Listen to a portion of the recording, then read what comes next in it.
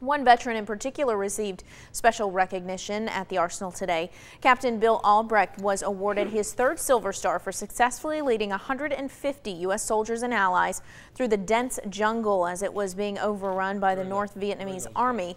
When the group reached a clearing, Albracht refused to send anyone else forward, going by himself to make sure the path was safe for his men.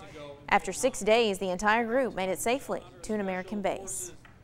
I have never felt that I was needed more, nor have I ever been more scared.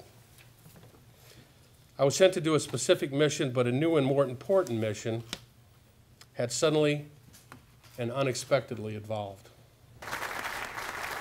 Albracht also received 3 Purple Hearts and was one of the youngest captains to command troops during Vietnam.